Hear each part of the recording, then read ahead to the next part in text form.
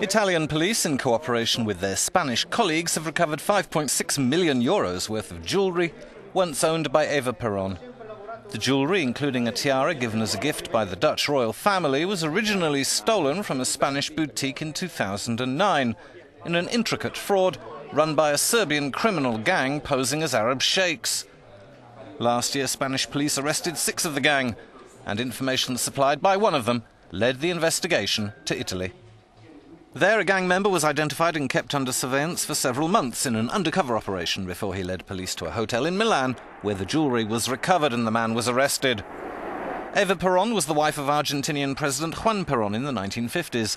Despite her working-class roots, she became the country's first lady and dazzled with her expensive tastes.